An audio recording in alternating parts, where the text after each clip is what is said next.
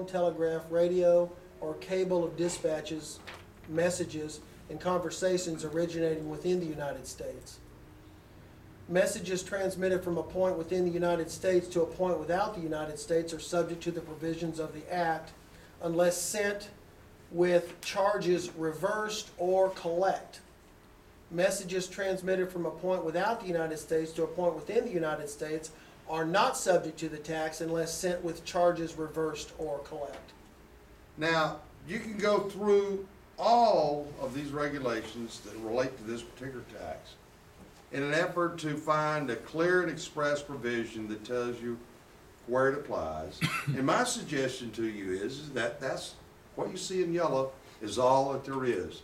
Now, from reading what appears in yellow, can you reach a conclusion about how the tax applied, who it applied to? Was it even internal? Didn't it require crossing the borders? You sit up front here. Did everybody reaches that conclusion? Okay. So regulations can be real important. Now let's go back to the. Can I get do an introduction here for a second or not? Well, yeah, go Finish ahead, up? Steve. I think everybody's here. What's that? Did you say? Take off. Oh, Take off. okay. This was Larry's suggestion to do this kind of researcher meeting. We have two attorneys here, John Green and Larry Becraft. But for the rest of you, I gave you a form. And my idea is that we should network better around the country. And there's people researching, and some of you in here might be some of the best researchers in the country, but nobody knows you. So our hope is to gather your names, and this form is voluntary. We're not the government here. If you consider yourself a researcher, paralegal, or you're a liberty-minded attorney, we want to build a network of some sort. So when you're researching something or having a problem, you can go out to others and talk to them, maybe video conference with them, or get documents from them. If you think that's a good idea, you may want to fill this form out. I know I talked to John and Larry, they like the idea. So that's kind of it. I ran out of name tags for those who don't have any. So. But I'm going to turn the meeting over to Larry. This is a $20 donation. It's real informal today. If you can do it, bring it by sometime today. We just want to pay for the room. And I hope you get something out of it. Steve's got available back there a CD, and I want to explain what's on it. You know, here, this is kind of an introduction to what's on the CD. But what you will find here is that virtually all of the major tax acts are on this disc, along with the relevant regulations. So, for example, the first one that's here is the Revenue Act of 1918.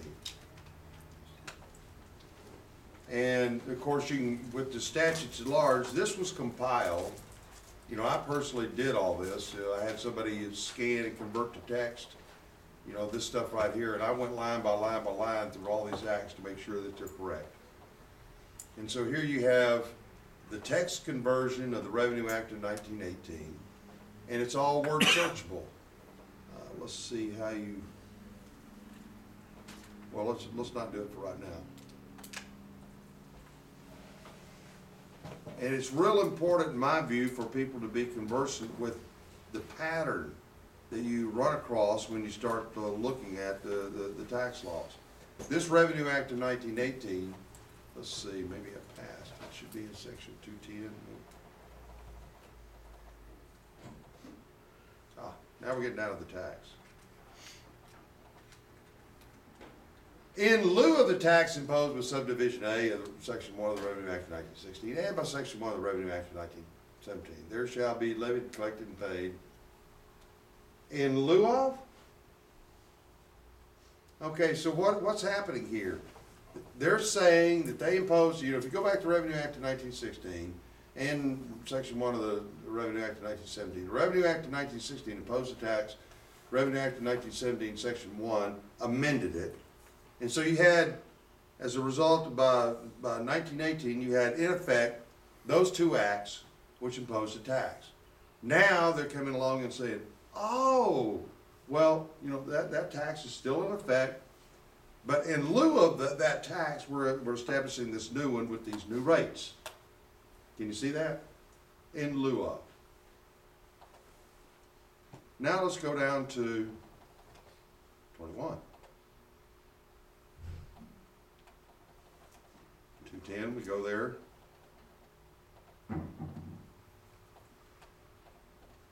In lieu of, in layman's terms, means.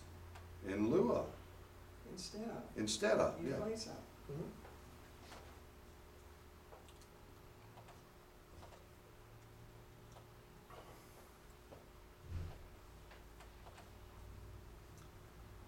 John, read that. Normal tax, section 210, that in lieu of the tax imposed by section 210 of the Revenue Act of 1918, there shall be levied, collected, and paid for each taxable year upon the net income of every individual, a normal tax of 8% per percentum of the amount of the net income in excess of the credits provided in section 216. Right, so at this, even here in 1921, whatever was whatever tax was imposed in 1916, Revenue Act of 1918 comes along and says, well, in lieu of that tax, it's still upon the same thing, right?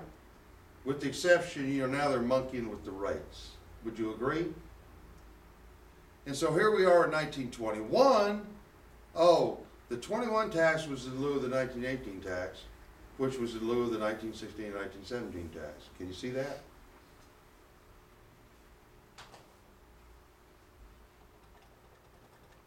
'24.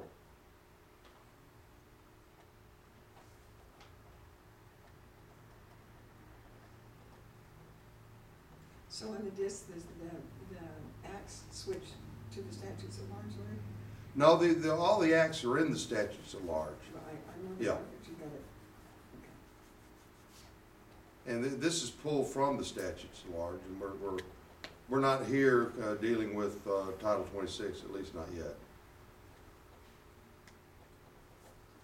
Now, John, you want to read it again? If you make it bigger. Yeah. Normal tax, section 210. A, in lieu of the tax imposed by section 210 of the Revenue Act of 1921, there shall be levied, collected, and paid for each taxable year upon the net income of every individual, except as provided in subdivision B of this section, a normal tax of 6% of the amount of the net income in excess of the credits provided in section 216. Good enough. Good enough. Now, can you see it's in lieu of? Mhm. So here if you were, let's say it's 1925, you're going to sit down and look at the federal income tax. You're going to turn to this 1924 Act and say, "Ooh, it's in lieu of." Well, then in lieu of the 21. So you turn back to the 21, and you'd read section 210 of the 21, and whoa, that's in lieu of the one in 1918. So you turn back to the one in 1918, oh, that's in lieu of the 1916, 1917.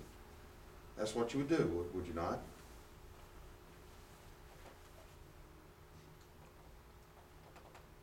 You're only replacing the previous one. Yeah. I'll explain to you later why this was done.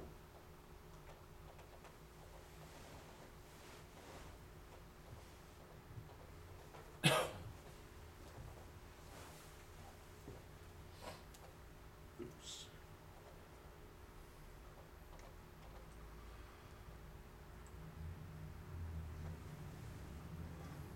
Section 210, John.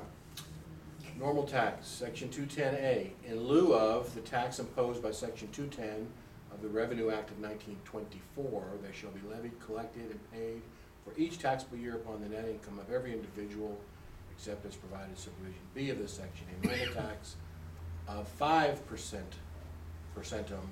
of the amount of the income in excess of the credits provided in section 216. Okay. So we're seeing that they're monkeying with the percentage, right? Yep. And here in the tax imposed section, they're plainly telling you it's in lieu of, right? And so you see a direct connection all the way back. Now, the format changes in 1928. This is the structure that ultimately goes into the 1939 code.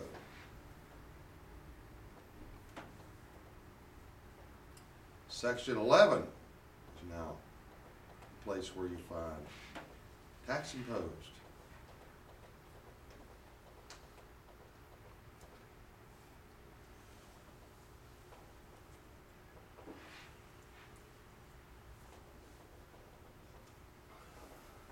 John? Section 11, normal tax on individuals. There shall be levied, collected, and paid for each taxable year upon the net income of every individual, a normal tax equal to the sum of the following. Does it have in lieu of here? No. So now somebody coming along in 1928, they open up the tax code, boom, there shall be levy. Now, if you limited your, oh, well, I'm gonna form my opinion about this tax just based on section 11, you're gonna miss something, will you not? And isn't the taxable year a new term as well? Well,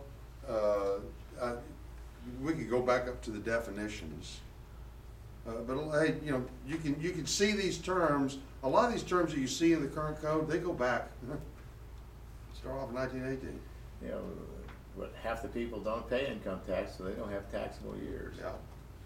Now let's go down to, most people would sit there and say, oh, you know, all I need to know is take a look at tax imposed. What Congress did is they carved out in lieu of, stuck it someplace else. Boom, there it is. They carved it out of tax imposed, stuck it over here in section 63. Now you don't see, you know, unless you read along law, you're unaware of the taxes imposed by this title shall be in lieu of the corresponding taxes imposed by Title II of the Revenue Act 1926, according to the following section. In sections 11 to 211, we're in lieu of 210. So these now you've got something a little bit different. You have, let's go down to 32.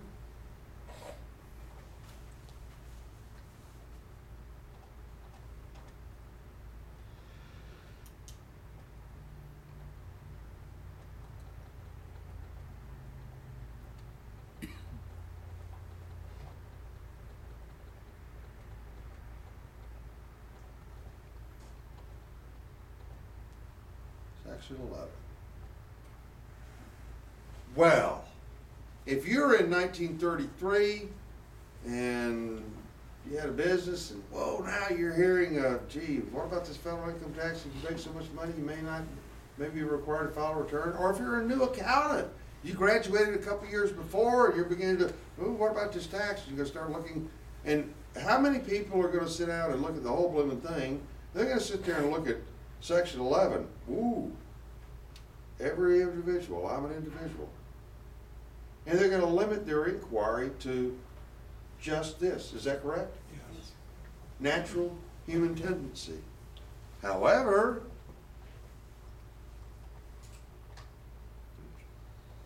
flip past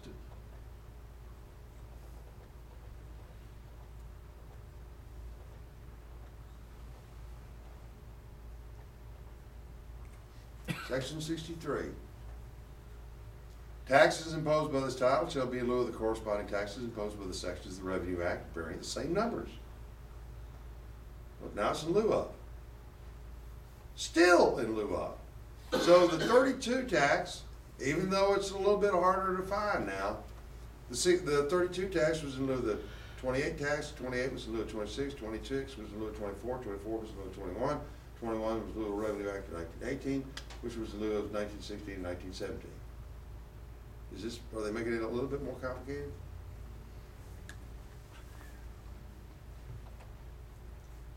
Go to 34.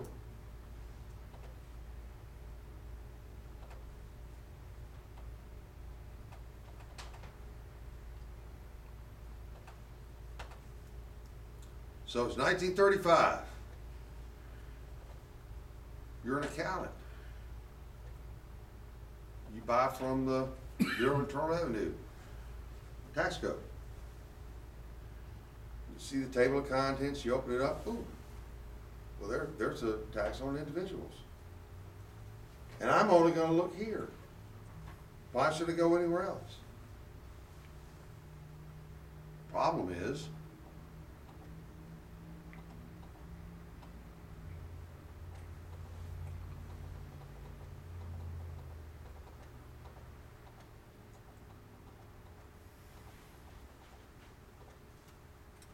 there's a problem. taxes imposed by this title shall be in lieu of the corresponding taxes imposed by the Revenue Act of 32. So 34 was in lieu of 32, 32 in lieu of 28, 28 was in lieu of 26, 26 in lieu of 24, 24 in lieu of 21, 21 in lieu of 18, in lieu of 1916, 1917. So is it all kind of connected?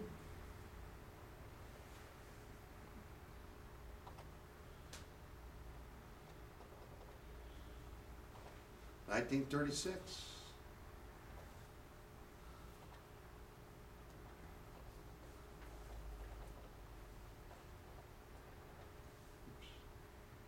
Here's our section 11.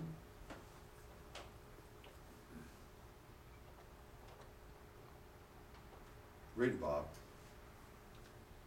I don't have my reading glasses, I'll try. There shall be levied. Oh, you're like collected me? You can't see?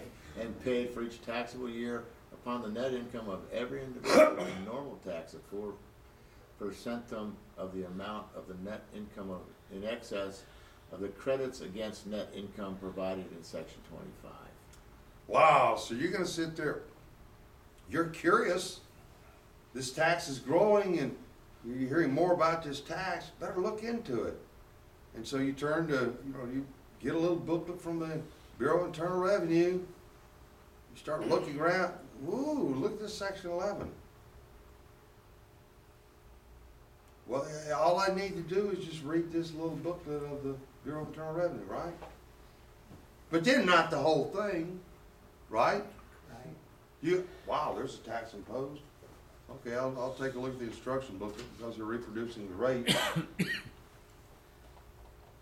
and the history's gonna be ignored. History was being ignored at that time.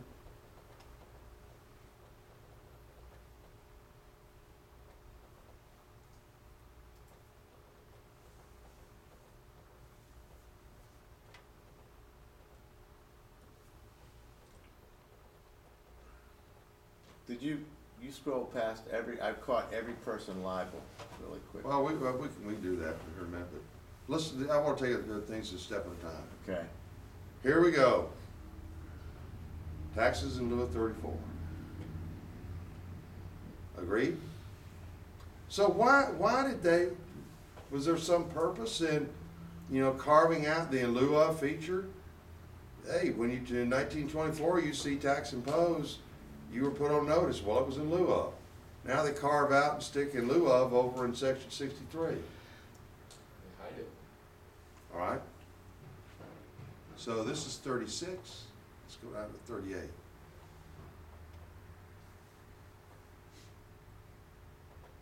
And of course, that HTML file that if you get the disk, it's going to look a little bit different than what we're looking at here on the screen. But here we are in 1938.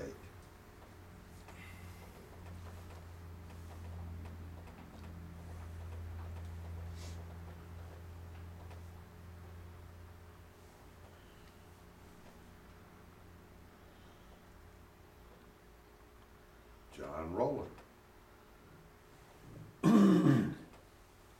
Section 11, normal tax on individuals. There shall be levied, collected, and paid for each taxable year upon the net income of every individual a normal tax of 4% on the amount of the net income in excess of the credits against net income provided in section 25. Well, do you think most people at that stage, they're hearing about this tax? You're a vice president of some large manufacturing company. Last year you didn't pay any income tax, but this year, you're hearing that, oops, oh, good grief, I'm sorry.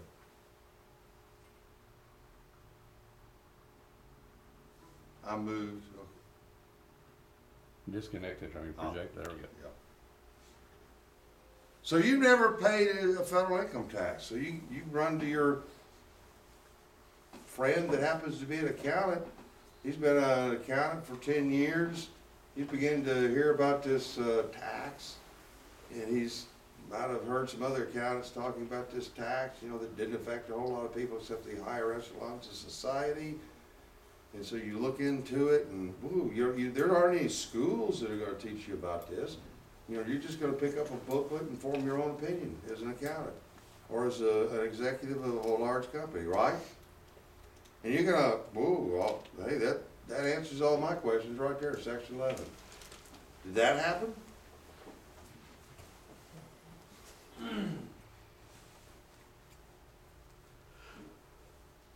And Capone got convicted. Yeah, oh, yeah.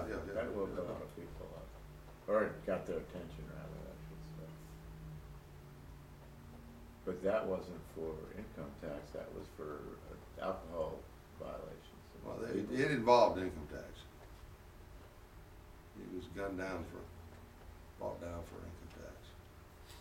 But because he You know, made alcohol. Based on the bootlegging. Yeah, his activities were good. Yeah. Which we passed. That important section.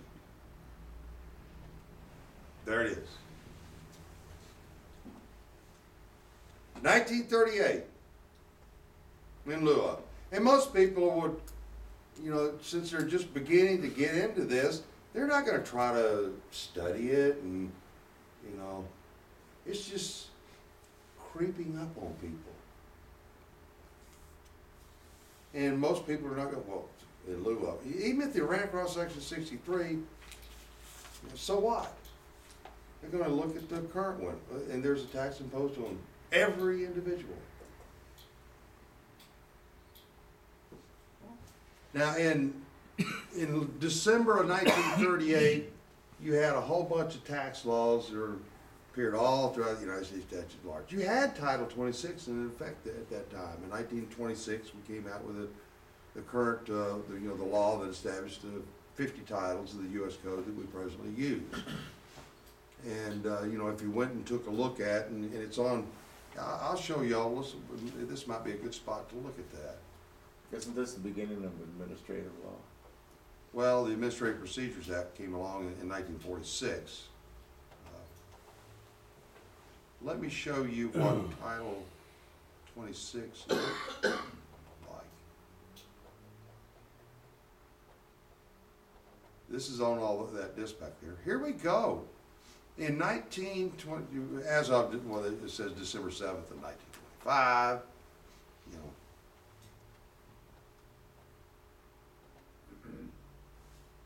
Title 18. Ooh, Title 26. You want to see what Title 26 looked like in 1926?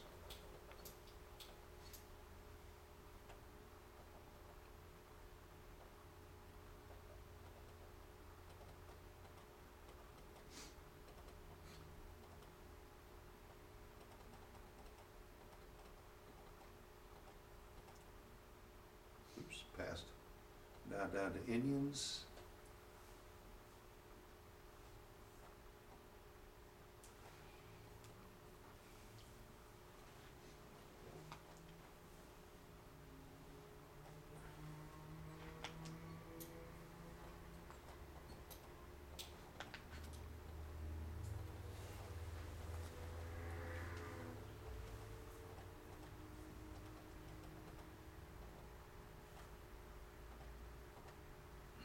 There you go. Ever seen Title 26 in 1926? It's the way they divided it up. Like Chapter 18, income tax, Chapter 1, Commissioner of Internal Revenue,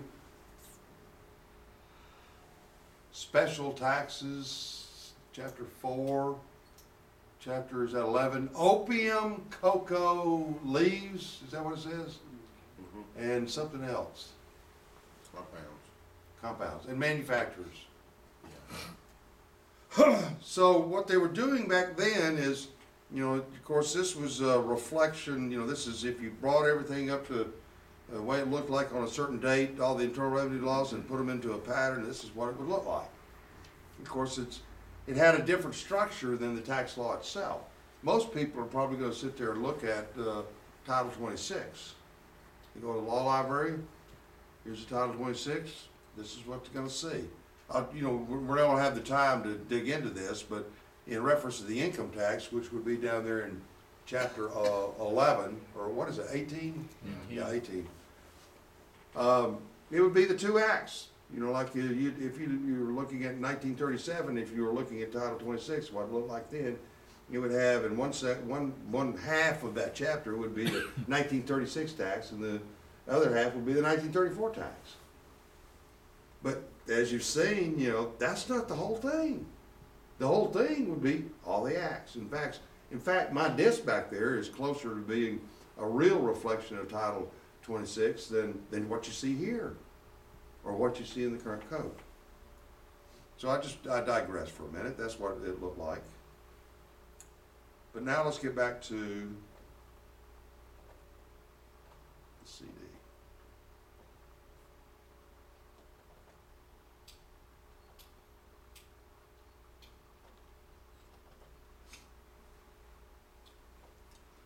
So at that point in time, you've seen it, what Title 26 looked like at one stage, you know, in 1926. You got some idea, and I've explained it to you. You've seen that we've got all this, there's an interrelationship, you know, there's a connection between, you know, really, if you were in December 1938, if you really wanted to understand all of the income tax laws, you wouldn't just focus in on the Revenue Act of 1938, but, you know, if you really did something, you'd, well, this is built on the 36 tax, and then you get back to the 36 tax, oh, it's built on the 34, and 34 is built on 32, 32 is built on 28, 28 is built on 26, 26 is built on 24, 24 is built on 21, 21 is built on 18, which is based on 16 and 17. So if you really wanted to follow it forward, you really needed to, as the Supreme Court has said, perhaps in reference to federal stuff, you got to construe the tax laws in pari materia, which means don't look at the present. You got to construe the whole shooting match all at once. And if you don't look at the whole shooting match all at once, and you only focus on the present, what you know, what's right here, don't you think you might miss something? It's a pretty big rabbit hole. Yeah. Okay. So now let's deal with the 39 code. February 1939, you had all these, you had tax on white phosphorus matches imposed in, say, 1934, you know, state and gift imposed in 1928, you know, tax on wine, you know, they're all over the place. And it wasn't codified. So what Congress did, and there's various arguments about the 39 code, which I think are incorrect, because I've actually been to Washington, D.C., been to archives, pulled out the enrolled bill for the 39 code, and it's the printed version. You know, what passed through Congress was they had already printed the sucker up. It was the bound book that you see in the law library, and I got a copy of one of those. But I went there and I was looking for the signatures, you know, bills that are filed with the Secretary of State to be the permanent keeper of all the laws. You know, when you go and pull out the law for the 39 code, it's that bound book, and it's signed. You can see FDR's signature and President, Senate, and you know, all the signatures are there on that printed book. So the bill, I'm sorry, I keep. The bill itself was that book. And a lot of people want to sit there and say, well, you know, gee, there's, you know, the 39 code repealed all the underlying law. Well, yeah, that's true. But this act also, everything that was contained in this law that was passed by Congress, if it was in some prior law, it was repealed. And all of the then existing tax laws, then in effect, were now put into one spot, one title, which makes sense to me. Consolidate them. And that's what you have with the 39 code. So now let's examine the 39 code.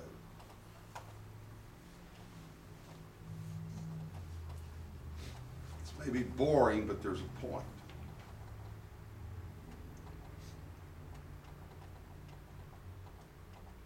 Here we are, table of contents.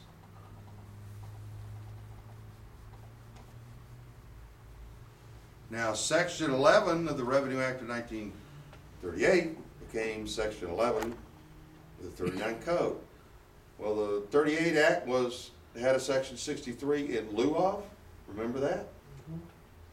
And everything that got pulled from some prior act was repealed. If it was contained in here, and it was also in a prior law, the prior law was repealed, making this the embodiment of the law. So here we have section 11 of the 38 Act goes into section 11 of the 39 Code. But what about in lieu of?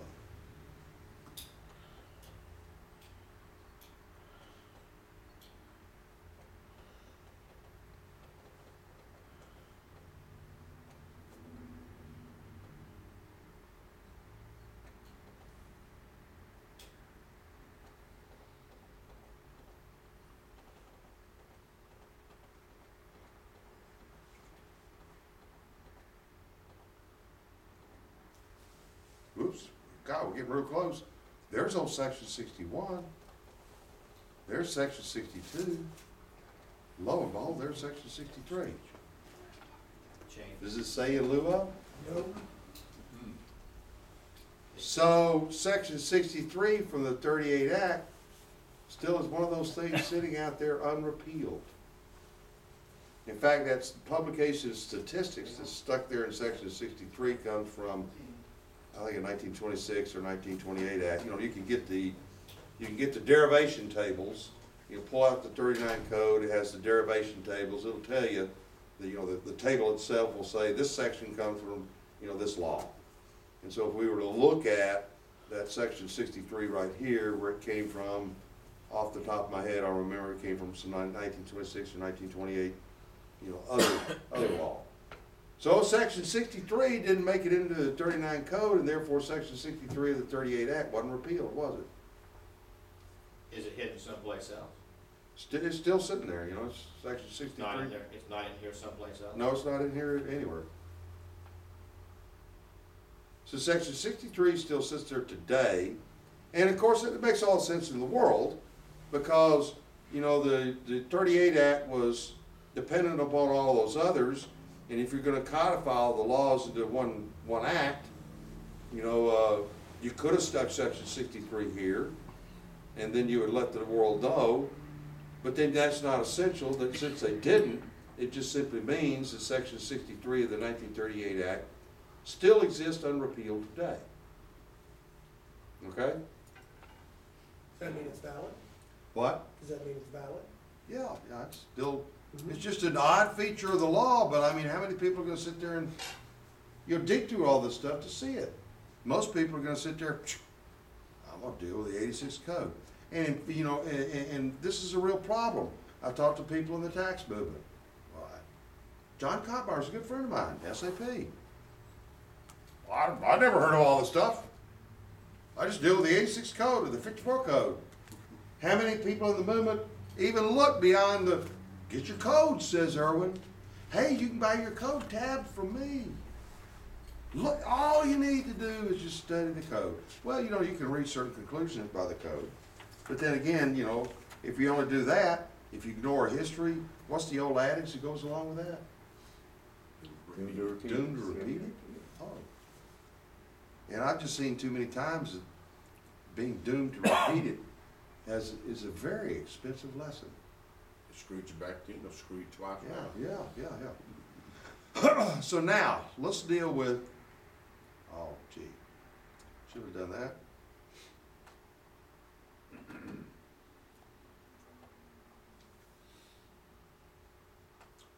Okay, we're at the 39 Code.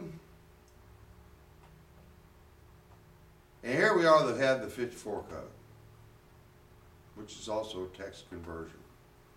Now this is the way, from February 1939, the 39 Code was in effect.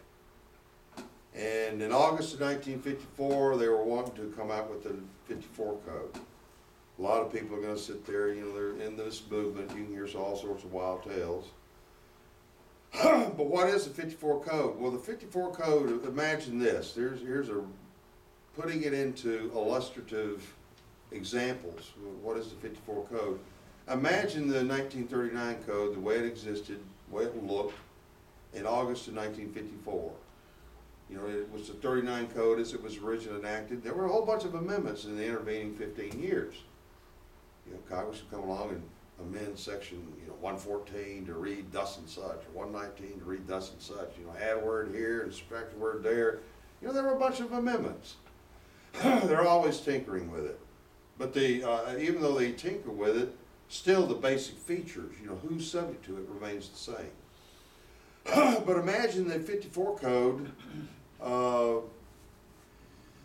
it being created from the 39 code, and what they did is take the 39 code the way it looked in August of 1954, take some scissors to it, cut up the sections, and so you have one piece of paper has one section, which some of these sections would be that long. But then come along and cut up some of those sections into subsections, and now you got a whole bunch more little pieces of paper.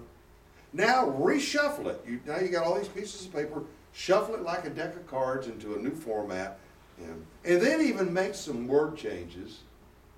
But the 54 code, the way it had, is equal in meaning to the 39 code after it was cut up, reshuffled, words changed. The government says, Congress says, it still's the same thing. That's the 54 code. So now you have the 54 code. Remember, you have the Section 63 of the 38 Act, even at this stage, is still sitting out there. And of course, the 54 code, which is this, looks entirely different. In fact, let's just take one example. Let's go back to that 39 code. Pull up section 22.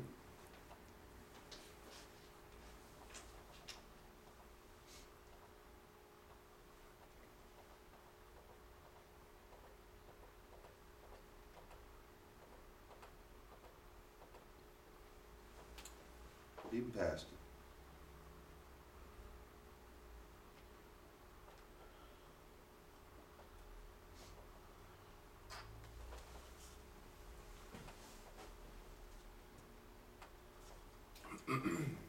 There we are. Maybe increase the size. You all right, John?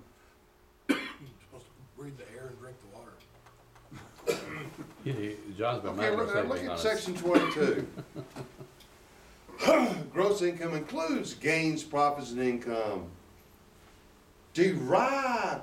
Now, most people are going to look at that sentence. Income is the gains and profits, which are a part of, not the totality of, salaries, wages, and compensation. Is that a more accurate reading of that? If income is derived from salaries, then not all salaries are income, right? Not all wages are income. Am I correct? You see that point? Any questions? It's But what it- intentionally confusing. Huh? It's intentionally confusing, it seems. Well, it's intentionally complex, so the confusion is created. I call it government by indirection. Yeah, good observation, John. But I got this, let's take, this is something I think is real important, and I was talking about it yesterday. You have these statutory definitions. Let's say, to use an example, animal. Animal in this law means a dog, a cat, a horse, and a cow. Okay? And I think y'all have agreed with me that a dog and a cat are two different things, even though they're animals, subsets of animals. But wouldn't you think the same thing here? That, as a matter of law, a salary is, put a dog there, and under wages put cat there, and salaries and wages are as different as a dog and a cat, right? They are two different things. Would you agree? Then that makes, what's that next phrase? Compensation for personal services is a little bit different.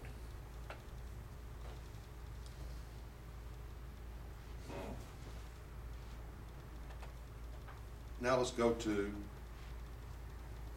now what's real handy is there's a committee report. You know, the Senate and the House each came up with committee reports regarding the 54 code. And you sit there, they have a section by section analysis. And I might have it here on my computer, but you know, I can't find it real quick. But when you read the section 61 analysis, you know, it would say, oh, well, you know, while we've changed the word to simplify, it still is a matter of law. Section 22 is equal to section 61 of the code, of the 54 code. But now, do you think that there are, even though as a matter of law, says Congress, section 22 equals section 61, doesn't it look different? Yes. And if you ignored the history, will you not look at this and come away with something entirely different in the way of an impression?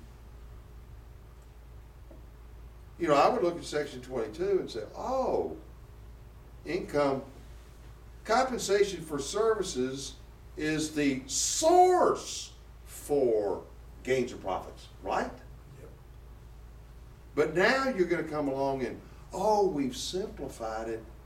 Yeah, you've simplified it to imply something else. Is that right, Steve? And guess what, ladies and gentlemen? You see wages and salaries there? Is it there?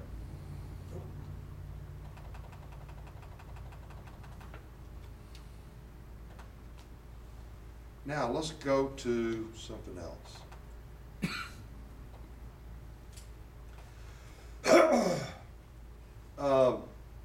Years ago, 20 or 30 years ago, a friend of mine from Dallas was chancing reading some of the old regulations, and he ran across what, you know, has now been popularized by other people.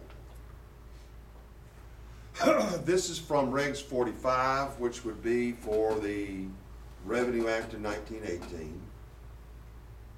And guess what we see there? Gross income excludes items of income specifically exempt by statute, and also certain other kinds of income by statute or fundamental law, free from tax. So here, when you have the theme of the tax laws is first let's determine what net income is, and from net income, you know, taxable income is derived.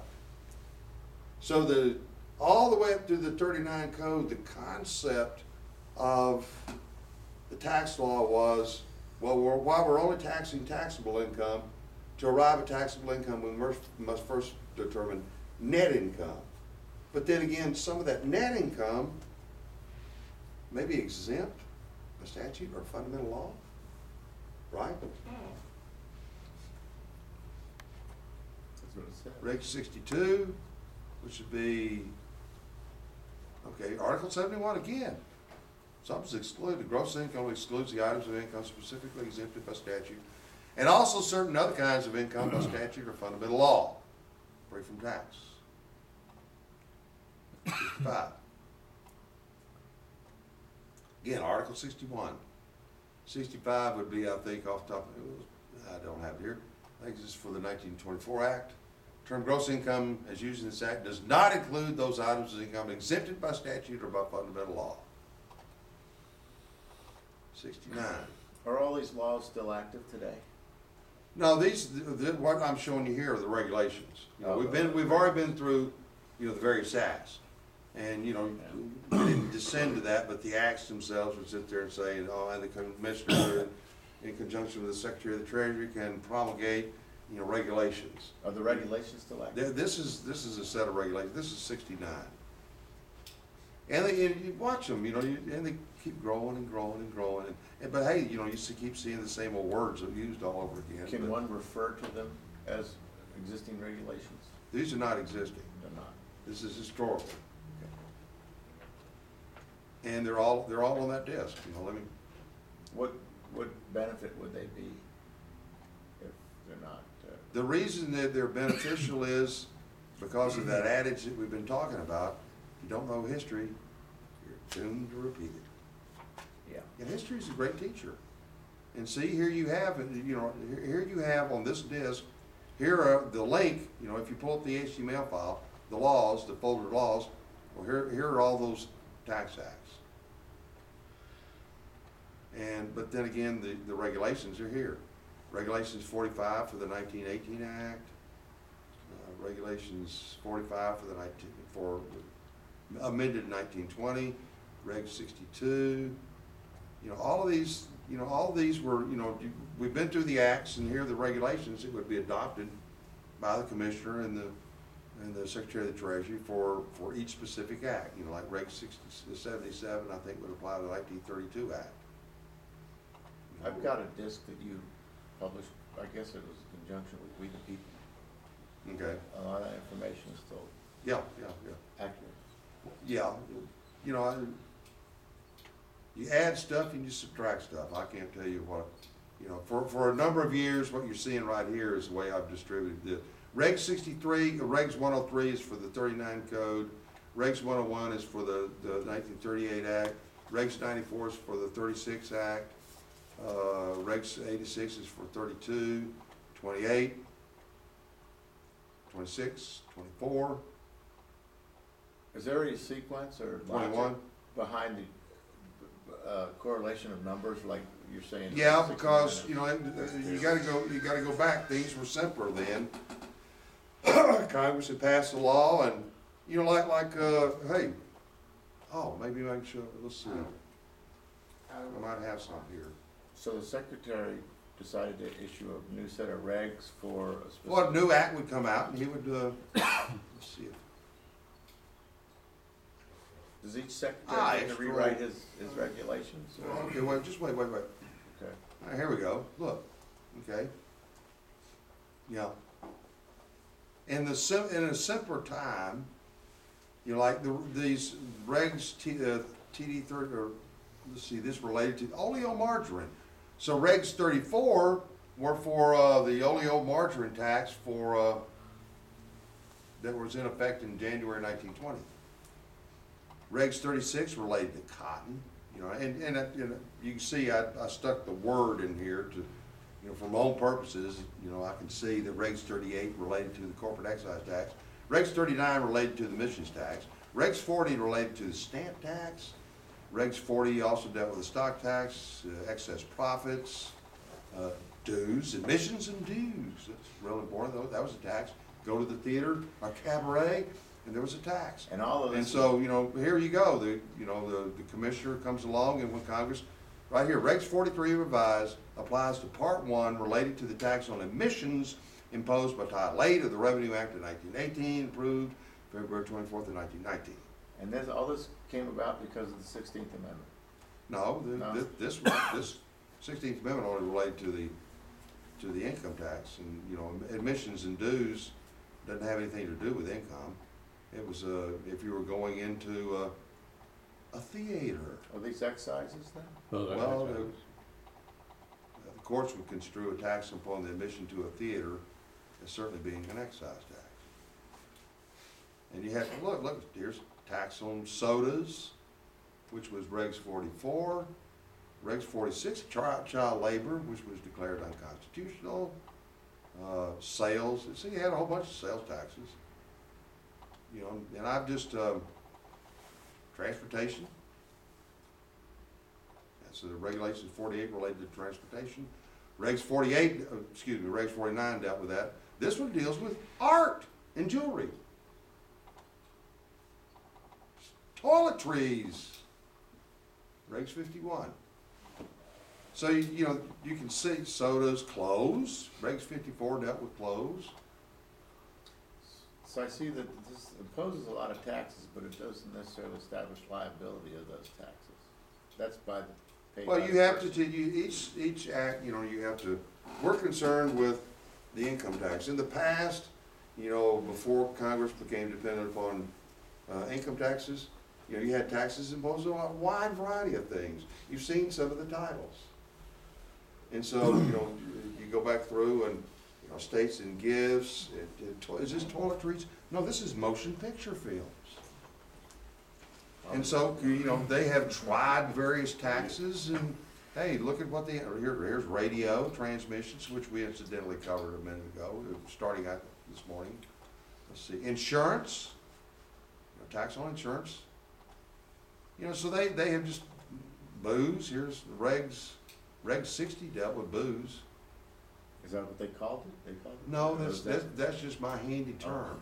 Okay. Can you see that? Yeah, I put Regs 59, which is Treasury Decision 2983, and that is my own word there when I name the file, so that I can have a general idea as to what I'm looking at. That's right, you said that Okay. earlier. You know, so to me, alcohol is booze. I think a lot of people call it booze, although this file happens to be called alcohol. It may be a different. This may be the alcohol they drink. This may be denatured or something like that. Let's see what it is. Yeah, denatured alcohol. Okay. People used to drink that too. Yep. And go Gift on. tax. You know, so you've had a wide variety of taxes that have been imposed. Perfumes. Look, here's perfumes. You know, geez, yes, Treasury Decision 2063. It is 11 pages long, or maybe a little less. But there it is. That creates a lot of government jobs. Yep, they pass a lot of laws and they write a lot of regulations. You know, here, well, we don't have the time to do it, but you know, now that we're in this, happen to be in this folder, remember I started off and I was explaining to you, you know, you look at the regulations and, you know, gee, you know, here's the one spot where it seems to tell you exactly how it applies. But then you've also we've gone through this, and the boat example is a real good reason, if we have the time, to go through and show you the infinite details of the boat regs. But this explains, in my view, it's a real good illustration of explaining why they use this in lieu of trick. And they've been using it, you know, some inventive genius in the Treasury Department came up with it probably in the 1860s, 1870s. But, you know, in 1909, Congress passed a tax on foreign-built yachts. You know, obviously designed for your Morgans, your Vanderbilts, and the Rockefellers, and people like that. And of course, those people initiated a lawsuit and went all the way to the Supreme Court. Supreme Court, Justice White comes out in the case dealing with tax on foreign-built yachts and justifies it. Of course, it's constitutional. And incidentally, in that decision, White says, you know, there's a difference between things domestic and things foreign in their use. And that's inherent in the Constitution. Whoa, I think it's a pretty profound statement. It's inherent in the Constitution, the difference between things domestic and things foreign and their use, and they're sitting there dealing with a tax imposed on foreign-built yachts. But I digress. When you take a look at that boat tax, you know, you can see I call it boats. You know, yachts wouldn't call boats back then. I was full of, you know, here, after the Supreme Court justified and determined it to be constitutional, I got boats, okay, this is yacht or boat. Yachts, pleasure boats, power boats, motorboats with fixed engines, and sailing boats over 5 net tons, length not over 50 feet. Well, you know, Congress, after the first tax was upheld, now they come along in lieu of. Well, in lieu of the tax, which incidentally the Supreme Court found to be constitutional and then declared it to be an excise tax, in lieu of that tax, we hereby impose this tax. And if you're looking at the law itself, there doesn't seem to be any apparent connection to foreign. But you descend into the regulations, and boom, you see a real clear description. It's foreign. And so, you know, I use the boat example as a real good example of why they use the in lieu of feature. Make something. You got a very limited constitutional tax. You want to make it look bigger? Hey, pull a little trick. In lieu of. And then, you know, then hide it in history. And of course, the people never learn from experience, people never learn from history, so they're gonna ignore history, just like we have done. And they're not gonna go back into, and they're not gonna see what we were on a minute ago. Let me go back to where we were. We were at here. Reg 65. Article 71, I think we covered this one. Reg 69. Term gross income is used in this act does not include those items of income exempted by statute or by fundamental law.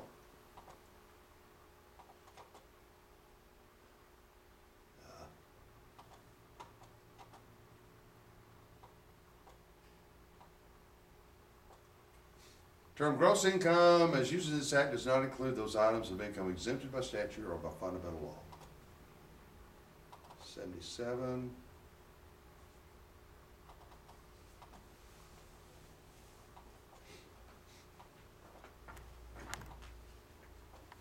Same thing, doesn't it? Fundamental law.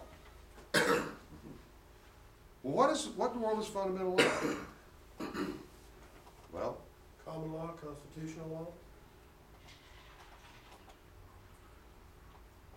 It's different there. Yeah.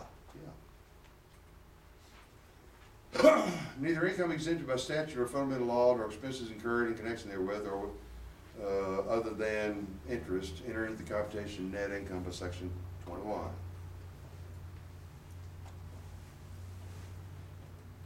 Now you have another additional income not taxable by the federal government under the Constitution. Whoa. Now it's becoming a little bit more clear. It looks like to me that old expression fundamental law translates into this.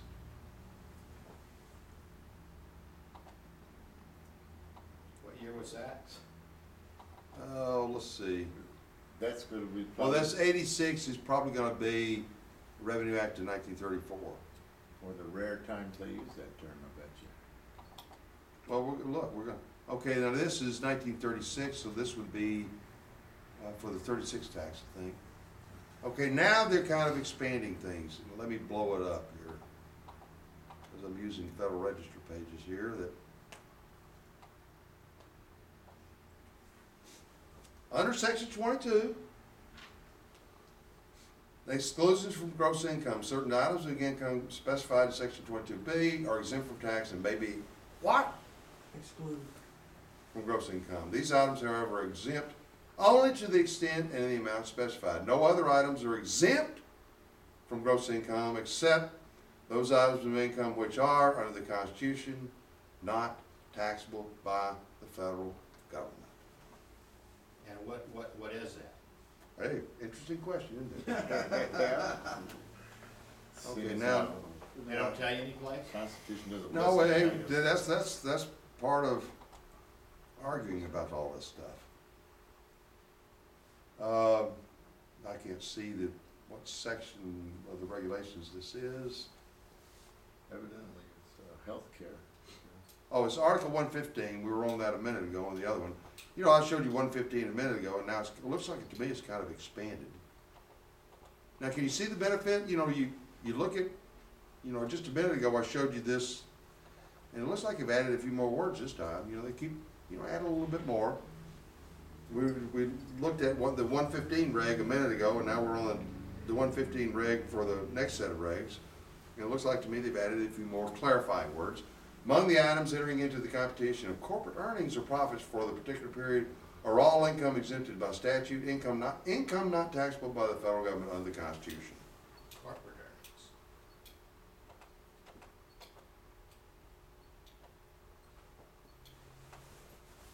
Okay, 116. Oh, that's state officials.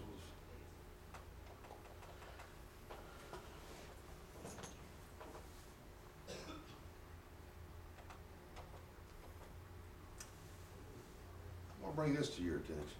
Yeah. This is something that maybe that's a little bit too large.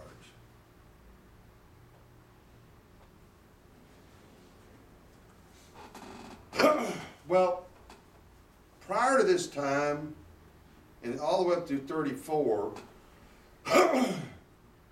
what was real clear, they were taxing the income of non-resident aliens not engaged in trade or business here in the United States. Define trade or business. I think, personally, I think trade or business is something that's engaged in by, again, popular patriot mythology says trade or business will be the performance of a government office. That is not borne out when you study the history. Trade or business, in my view, is any trade or business engaged in and carried out by a non-resident alien. Even though it's defined as a public office in the You code. got the word includes, Yeah. so, it's kind of like there's a lot of people right now, what is it, 74-23, the tax crimes only apply to corporate officers, blah, blah, blah, because, they're using the word person. Well, that argument is addressed by, you gotta use the, 7701A1, the definitions of person. That right there, that word person applies to the entire code. But then, we have a bunch of people in our community coming along and ignoring that and sitting there and saying 74-23, I guess that's the number. It says person includes a corporate officer, and they make an argument that, the tax crimes only apply to a corporate officer. Well, that's wrong, because they're ignoring, the definition of person in the code. But one of the things that I see here, when they came along and now they're expanding from a non-resident alien not engaged in trade or business here in the United States, now for a non-resident alien actually was engaged in trade or business within the United States, or had an office or place of business therein. Why does suddenly, when that happens, now you find, now they expand the tax to non-resident aliens actually engaged in trade or business here in the United States, and suddenly out of the wild blue yonder, except those items which are exempt from taxation by statute or treaty, or which are not taxable by the federal government under the Constitution. A phrase you've seen before. Why is that? May I suggest to you, I think apportionment has a direct relationship to this. Okay, let's see if there's... What's using the word means versus includes, when it says government employee means, or this means as opposed to this includes? Is there? Well, I wouldn't want to, for any one particular thing, I wouldn't want to limit my argument based upon what you see currently. I would go back and trace it all the way forward, because when you trace it forward, I've just seen too many people, when they limit their conclusions based on the current code and ignore history, they often reach a conclusion the exact opposite of what the truth is. The reason I ask, And that includes professionals. We have professionals, which is tax lawyers and accountants. We have people in government that work in the tax field.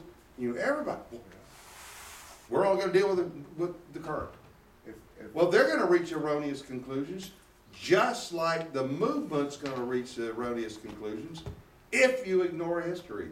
But everybody's bound and determined. can we do that with the regs? Can we look at, like, in 26 CFR at 6331, 4, I think it is, it says, federal employees, a paragraph about federal employees, and it says what. Yeah, a lot of people based on 6331 reach the conclusion based on the statute. The levy may be made on the officer or employee. But you will not understand who an employee is until you look at it historically.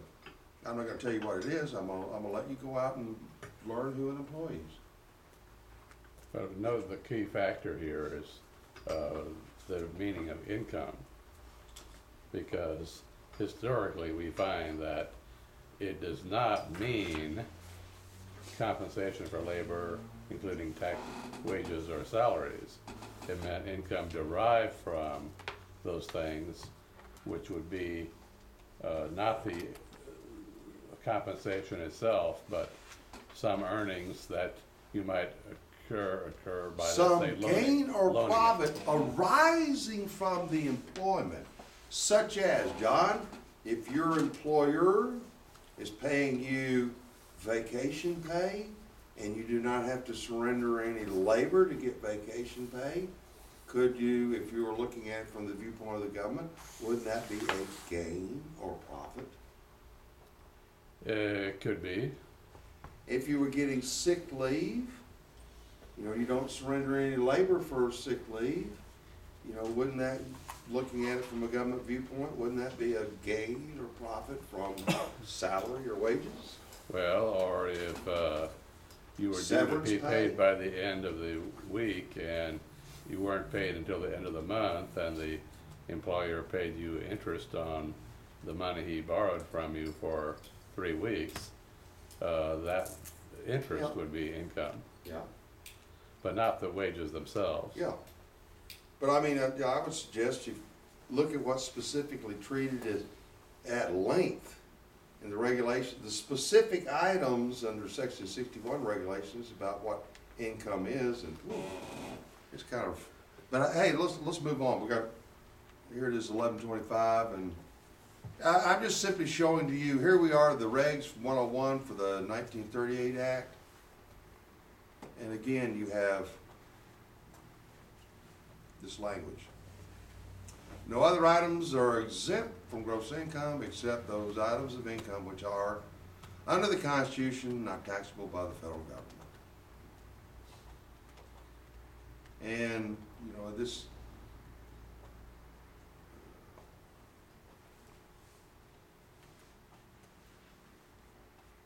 you know, in a number of places, you know, you see, you know, as time goes by, you know, more and more often you find more and more spots in these regulations where they're talking about this income not taxable by the federal government under the Constitution.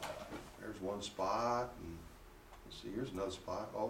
Oh, you know, nothing irritates me more than, you know, I don't see why state employees, nothing has changed constitutionally, and boy, this was an accurate statement then as well as today. Compensation of state officers and employees. Compensation received for services rendered to a state is to be included in gross income unless the person receives such compensation from the state as an officer or employee thereof, and such compensation is immune from taxation of the Constitution of the United States. And today, you know, I don't think constitutionally a state employee can be taxed, but they don't care. It's state surrender. Yeah.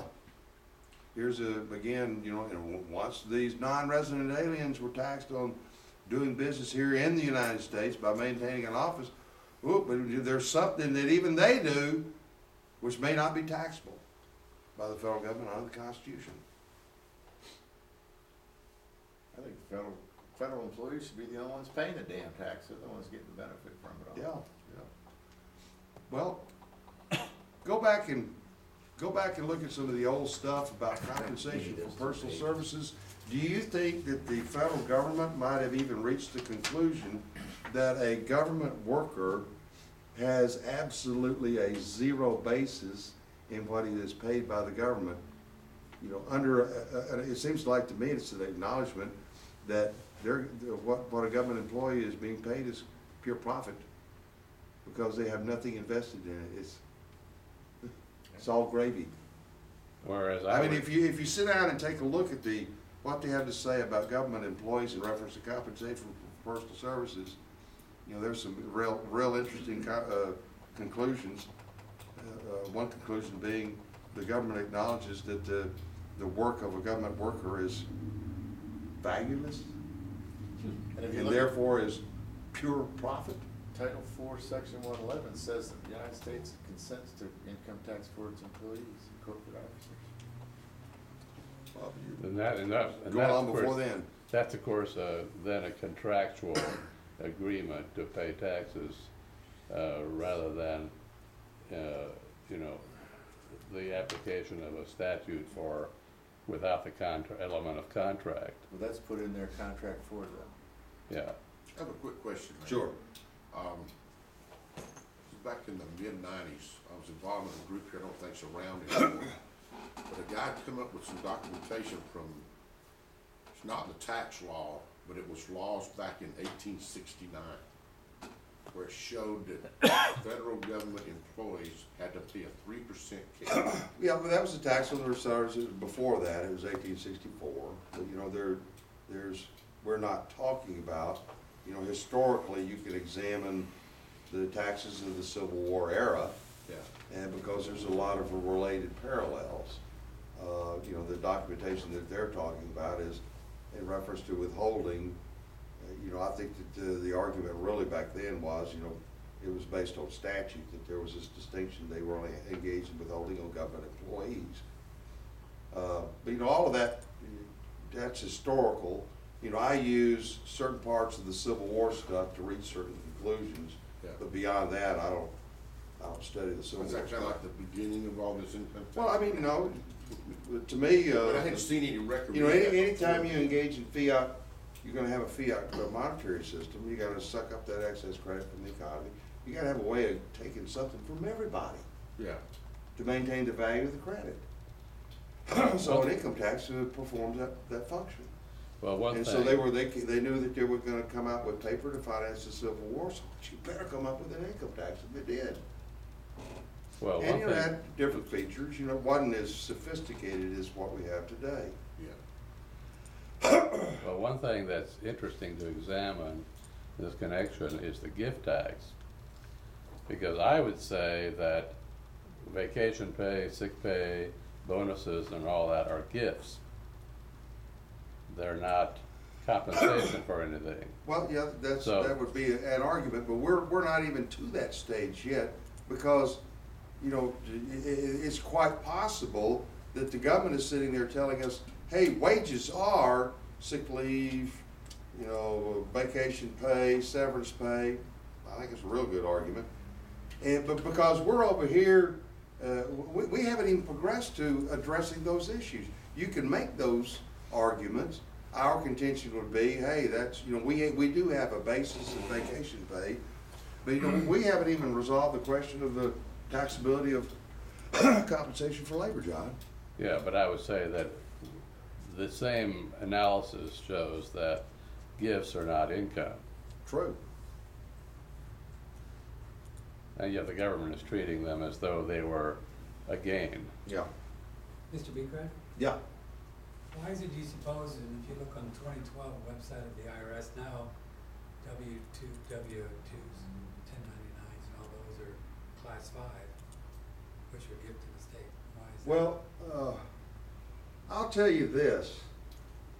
You know, I was educated by Wayne Benson, you know, 25 years ago, about 6209. You know, you can draw certain conclusions about, you know, like tax class and everything else. You can draw certain conclusions. You know, there are some interesting things about the way that the IRS, oh, God, I gotta keep doing that. There are interesting things about how the IRS keeps its books and records, you know, the computerized books and records. And I don't think that, you know, we would probably benefit if we had somebody on the inside that could teach us something more than, you know, our people sitting down and looking at 6209.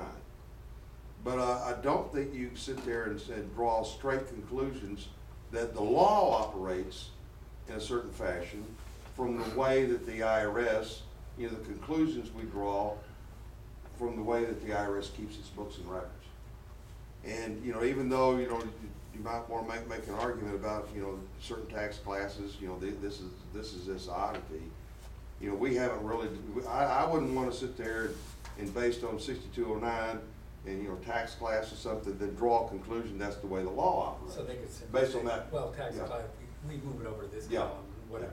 But you know, employment, as far as I'm concerned, based on, you know, and I've studied it all the way back to the beginning as is suggested here, the employment taxes are a method of collecting the income tax from whoever is an employee. And so statutorily, it's directly related to a feature of the income tax. Can I ask you a question So, about sure. jurisdiction? Huh? Can I ask you a question about jurisdiction? All right. In your opinion, where would my body have to be domiciled for this, all this, to apply to me, my body. When you say all of this, you talk about like the income tax? Just, yeah, everything you're talking about. Well, I think that there's, one of the reasons why I think it's important for people to engage in word searches is, Did you say word? word searches. Absolutely. And, I think that, and I don't know what Steve's got on the regs disc, but, I created, okay, here we go. Let me get over to it. Can I bring up a point about what you just said? Yeah. If you go to uscode.house.gov, that's the Office of Law Revision Council, Mm-hmm. and they have a search engine on there. And if you search the code for, and you gotta put it in quotes, because if you don't, you'll get 100 zillion hits. But if you search for income tax collected at source at uscode.house.gov, Office of Law Revision Council, you'll only get 3 hits in all 50 titles. Are you reading Zoe's website? No, I developed this search Okay. on my own. It's in one of the All right, pamphlets I okay. gave you. Yeah, Zolt is a friend of mine. He's got what is taxed and who is taxed, those websites. And it's the same thing, I have my own personal idiosyncrasies. I kind of like doing word searches, not Boolean searches, but, word searches in PDFs. But it's interesting because if you look at income tax collected at source, that specifically it has to do with the way the 16th Amendment is worded. True. And I'll tell you, if you take a look at you'll understand the employment taxes when you take a cold hard look at the employment taxes, going all the way back to the beginning. And after you just move forward into time, the only conclusion is that you'll reach is, wow, the world is really screwed up. And it's interesting because the only people that are liable is the employer. Employer, yeah. And But who is the employer? 3403. What is the citizenship status? You tell me, what's the citizenship status of an employer? The employer, I believe it's referring to is the one described in Title IV, Section 111, which says the United States consents to income tax. You're reaching outside of the tax stuff to reach a conclusion. Absolutely. Why don't you go over to the tax stuff and see if you, based upon that, reach that same conclusion? Why don't they I will put that in suggest you Title won't. 26 though? Instead of, why don't they say in Title 26 the United States consents to income tax, but it's in Title 4, the government title? Because it's a function of government. It's their prerogative to either approve Right. it or not. But my argument is, well, then where's the section of law that makes private sector employees liable for income tax? Well, Or private sector employers? that's another good search. You go to, if you go to the U.S. U.S. Code website and search it for I did made all, liable, is liable, shall be liable. I did all And that it's easy too. to find. There's nothing there that makes me liable. Right, I got all those search results at home, Is it an important not here. question of where we're Yeah, domiciled? or yeah, who this applies to? it really is. I think it's a good question. It absolutely is. However, all I'm still telling you, I don't know whether Steve's got this, but I have it on my hard drive. I just take all the, I'll take this right here. This is a folder that has the 2003 regs. I've got, I got the 1997, 1998, 99, 2000, 2001, 2002, 2003, 2004, 2005, 2006. Like all those volumes of tax regulations, which you can pull down off of a government website. But for 2003, what I use is I strung together all of the Part 1 regs. You can either have 13 or 14 different searches. I like to do things the lazy way. I just combined it all into one 10,060-page document, all the regulations. And so now, do the advanced search.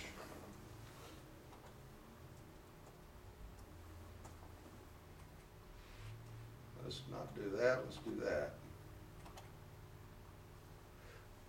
Wow, it's a lot of hits. But look at that. Crap. And those are in the red, Now this is just regs. which is equivalent to CFR. Yeah, the Code of Federal Regulations, that's what this is. I call it regs. Citizen resident? Are they the same? Domicile. Domicile. Yeah, I know exactly what you mean. you're gonna find under section 871 regulations, if you want a definition of residence and domicile, go over there. Domicile, Where? a resident is somebody that goes to, has a separate domicile. You know, I'm domiciled in Alabama. I'm here in Austin.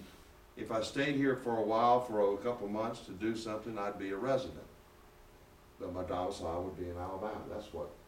And domicile. But you would not be a citizen of Texas. No, I wouldn't.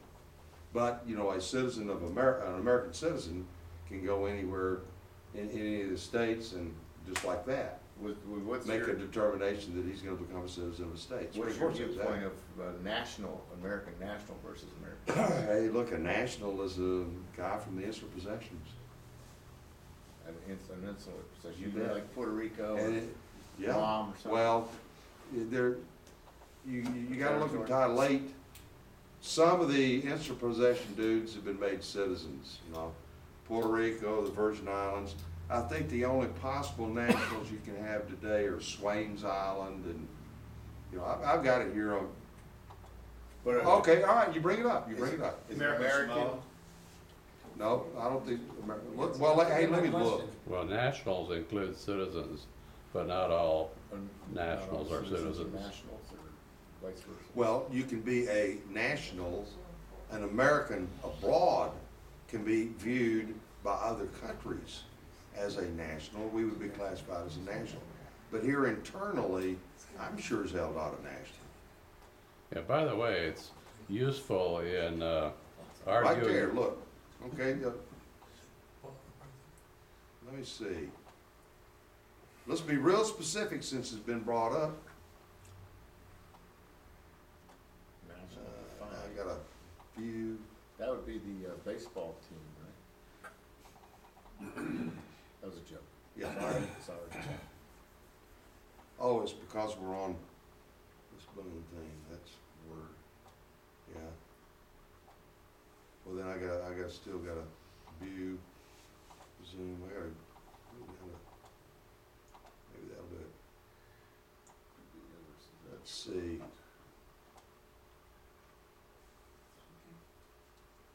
Residents of the Northern Mariana Islands who did not elect to become U.S. citizens.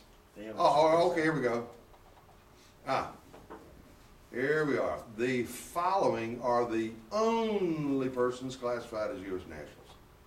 Persons born in American Samoa or Swains Island, and the Northern Marianas, where they do not elect to become a U.S. citizen. That right there, ladies and gentlemen, are the only nationals we have in this country. But inherently, So they get to choose. however, a statute can come along and say, oh, wherever the word national applies here, it will include citizens or nationals. So but inherently, you know, this word national didn't get its start until the first time you find it in the law is in the 20s. It's just kind of a new term that came up.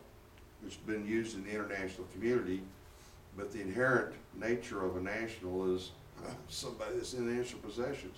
And so we have a whole bunch of patriots running around saying, oh, I'm a national, I'm a national. Oh, well, I think that's dangerous.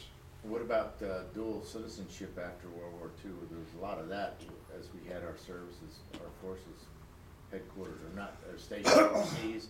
Well, I don't know that. Mom and dad have a baby in Germany or Panama Canal. Yeah. They have dual citizenship up until they're 21, or how does that work? I've never looked into that. I have no idea.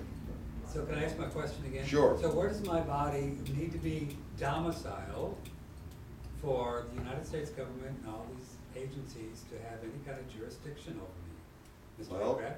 domicile and resident are two different I'm things. just asking domicile.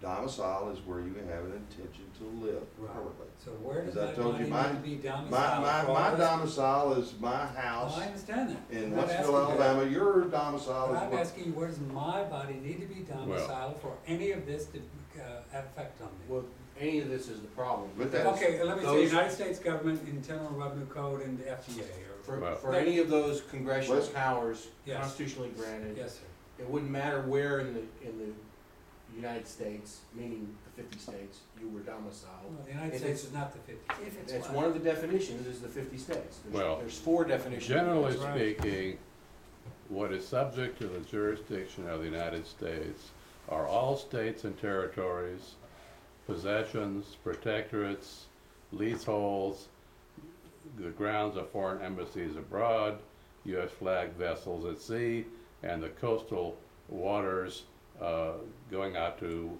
whatever 12 miles. distance we assert these days. But that is still subject to further limitations on the subject matter of jurisdiction. But generally speaking, subject to the jurisdiction applies to all that territory. Now, of course, the government has also been asserting jurisdiction for some subjects on the U.S. citizens abroad, like tax for taxes, or in a few cases, for international crimes, the law offenses against the law of nations, Extraterritorial piracy. jurisdiction. So are you saying that the United States government has jurisdiction over you, where you sit right here? Well, you Yes. didn't come yesterday, did you? No, I didn't. Okay, we covered it yesterday. Yeah, generally Can speaking, you there are say yes or there are no, 3 Marty? kinds of jurisdiction. No, I didn't ask you that. Or does the United States government have jurisdiction over you where you sit right now? Yes, for some subjects, For what? For taxes? for some taxes, Could be. not others. But remember, there are 3 kinds of jurisdiction. Subject matter, called subjectum, territorial jurisdiction, meaning locum, and personal jurisdiction, personam. All 3 jurisdictions must be established in order to bring a defendant into court. With personal, territorial, and Subject matter. Subject matter. What's in rem? And rem In is, rem is on the thing, like admiralty, there's a lot of stuff in our movement where people are talking about admiralty, which is, a lot of it's crazy. So, yeah, But in rem is operating on a thing, and it's typically an in rem action is pursued.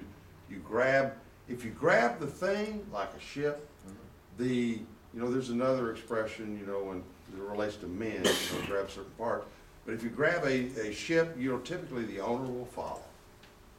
And so admiralty likes to acquire jurisdiction through in rem means, grab the thing, and the owner will follow. So there's something there then. I mean, well, it's Right. really a kind of, that was developed for seizing ships and stuff. like Yeah, but that doesn't mean that every seizure is admiralty, no. No. But I there's agree. a lot of people that will contend that erroneously. But there's admiralty jurisdiction even to this day. Of course, yeah. Yeah. But there is no admiralty jurisdiction right here, contrary to promoters that have gone around here the last couple of years. But there Promoters would be have in gone. Houston, the Port of Houston, for instance. There could be. Well, but I'll tell you, even the Port of Houston's gonna be the water, because the piers along, the Supreme Court said this. Supreme Court has made a distinction between a crane on a ship unloading cargo would be an admiralty, but a crane on the dock unloading the ship is not. Now, that's cutting things pretty close. But then, the admiralty promoters will run around, wow, they're gonna say that, I'm sitting here, or I could be in the high desert, and whoa, this is admiralty. But that makes Which is sense crazy. because that would be a Japanese ship with the Japanese crane on that ship unloading American goods. Hits some lady pushing a cart and then, Well, but She the dies. popular contentions about admiralty are, I'll just say insane. There's nothing admiralty, even though that it might be a river of tar out there, there isn't anything admiralty about Highway 71 or Ben White or whatever you're gonna call it. And there isn't anything admiralty about this hotel. And a lot of the areas that did have admiralty jurisdiction to the United States, they've, ceded it to the states, like New York Harbor. That was one of the examples Yeah. Larry used yesterday. New York Harbor, they've given up, the federal government's given up their jurisdiction. good. Exclusively just. Well, isn't that as crazy as them saying because a certain field floods in a farmer's ground, that's wetlands and No, that's treaty based. Let's go back to this Yes, question let's here. go back just a So- second. Can you gentlemen give your opinion, the two attorneys and John, if the IRS has those three jurisdictions over my body sitting here Well, right here it today? depends Can you on answer what is that your- question? Well, you're right I now, think- as you sit here right now, you're not within the jurisdiction of the United States. But if you, I understand. if you open a whiskey distillery in your Well, I'm backyard, not gonna do that. okay, so it depends. You can't just, Okay. they don't exist unless you're doing something that allows the jurisdiction. Well, I'm just to sitting here, exist. I'm just not. In other words, Why do we call them the I'm just IRS raising my though? chickens. Why don't we call them the entity formerly known as the IRS? And make that an official label, because that's what the treasury order says. Well, I know, but you know, the popular mind is, if you wanna get technical, but the popular mind, you're gonna lose somebody if you went around But and that's- engaged in conversation with The them. treasury order it says the entity, look it up, treasury Oh. order 150-06, it's right there. I'm not making that stuff up. That's an active treasury order today. It hasn't been rescinded. That's where they were abolished. The designation was abolished, not the entity. Yeah, So let's call it the entity, because that's what it is. If we call it the Internal Revenue Service, we're giving credence to something that doesn't exist. you're right. And we've gotta go out and affect the American people. We gotta get them to look at some of But this can we stuff, so do that? they Can't wake we- up. Can't we do that in a court of law? Can't we sue and say, Most objection, people- Your Honor, they're most- not the IRS? Most people don't know or care what happens in courtrooms. I don't care about most people, the judges do. I know, but if we're gonna reach the American people, we have to be able to take the message to them in a way that they can understand. And a court of victory would do that. Only if they know about it. Well, then you tell them. Well, And I got another the thing. court's not gonna give you a victory in a tax matter, no How matter what the about subject. all these, well, one reason we're never gonna get rid of this crap is because there's a cottage industry of billions and billions of dollars developed around the fraud, right? Yeah, There's yeah. too many people Right. being paid off.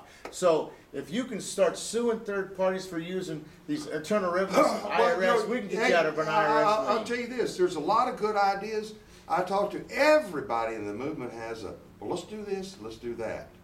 I have my own long list of let's do this, and, there's a lot of real good things we do. Okay, here's Now get one. people to do them. When All you right. file your income tax form, you're violating federal law. How's that one? Because you're violating 6091. It says you shall file in the Internal Revenue District where you live or where you work. That's paraphrasing it, I agree, but that's what it says. It says you shall. In legal parlance, doesn't that mean 99% of the time mean must? Well, then they also sit there and compel you to file at the service centers by means of the unpublished, the rules that appear in the 1040 instruction book. But if the Secretary of Treasury could hand out exemptions to certain things, like they've been handing out exemptions to health care, Yeah. left and right, I want an exemption for violating that law that says I gotta file the Internal Revenue District where I live, because they got rid of the damn districts illegally in the district director position, illegally, because IRS RRA 98 says it's a congressional mandate at that section of code that the district director needs to approve in personal writing on certain levies. And Congress said that. And there's that AM Journal in 1962 that says you can't add or subtract anything with regulation from a statute, otherwise the damn thing is invalid. The district director issue is part of what Lindsay Springer is litigating from But prison. Lindsay didn't research RRA Yeah, no, 98. Lindsay he'd have brought it Springer up. makes a half of an argument. He didn't research it. He didn't say He RRA went over to 98. my website. What you're talking about and what Lindsay's talking about, he pulled off of my website. Well, I didn't pull it off Well, on I'm yours. telling I you, read the that's- law. I read the section 3445, and they codified it in 6334. If you look at Title 26, 6334, it still says district director, but that piece Yeah, of the paper- regulations still say that. Yes, but the treasurer, the Federal Register entries changed it to area director. I understand But that. until they change the regulation, it's of no consequence. Yeah, What Larry, do you mean it has no Yeah. consequence? What's Because the consequence of, Well, hey, look, we're almost, the district director says is in the regulation, but the Federal Register says I don't know Area how long we director. got this room, Steve. I don't know whether we gotta vacate at noon or so whether we it's can hang published over. as federal. But let's kind it's of published as area wrap things director. up here. Larry, let Does me anybody go- have I just got a question, 'cause I'm just as confused as hell right now. Maybe you guys can get me straightened out just a little bit. Back 5 or 6 years ago, when the bankers were just absolutely out screwing everybody underneath the sun. When they were? Yeah. A few people, when Did they stop? When they weren't a shorter list. please, a few people came out and were just called idiots because they said, man, look at all this fraud that's going on.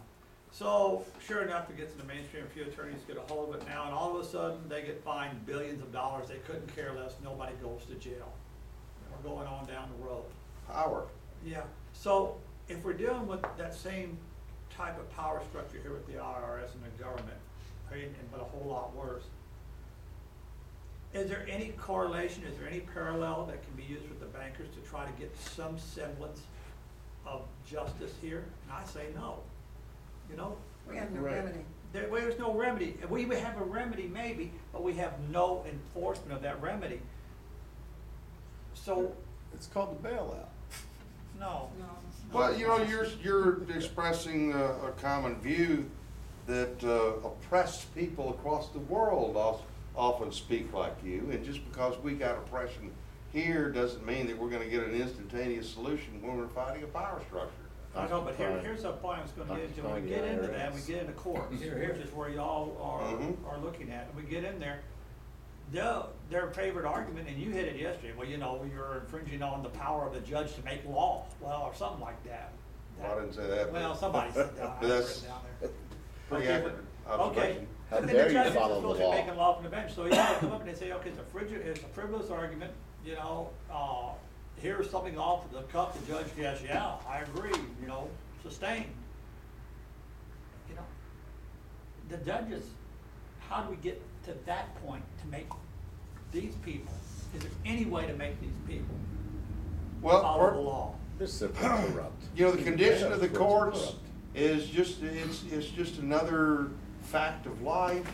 It's a feature of what we must be, what we're up against. It's just like the sun will always rise in the east. It always has and always will. And we build our lives around the fact that the sun rises in the east and sets in the west. Well, we've got judges that are protecting the system. And it doesn't mean that that's a factor that we gotta take into consideration regarding what we do. But that doesn't mean that we do nothing. I'm not saying we do nothing. And I would suggest to you that, you know, just, as I said yesterday, look at, what the Heller case did. I wouldn't have predicted the Heller decision Is that 15 the years ago. healthcare? Oh, no. No, I'm gonna hang on. Handguns in Washington DC. I'm sorry. The Second Amendment stuff. Oh. Second Amendment, just this week, Seventh Circuit comes along and shoots down Illinois stuff. So there are things that can be done judicially, but I think that we need to be in forums where the court doesn't have a dog in the fight. And when you're in federal court, you know, it's a real prejudiced atmosphere. The judges have a dog in the fight because they're protecting the system. I suggest we go to state courts to raise a lot of important federal tax questions. System Well- pays your paycheck. Yeah.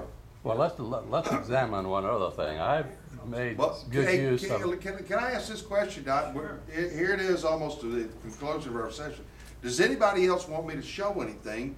And then we can carry on if we have to be out of here. We certainly can go out there on the patio. Does anybody want to see anything? We can research that ourselves if we want to learn it, can't we? Yes. Yeah.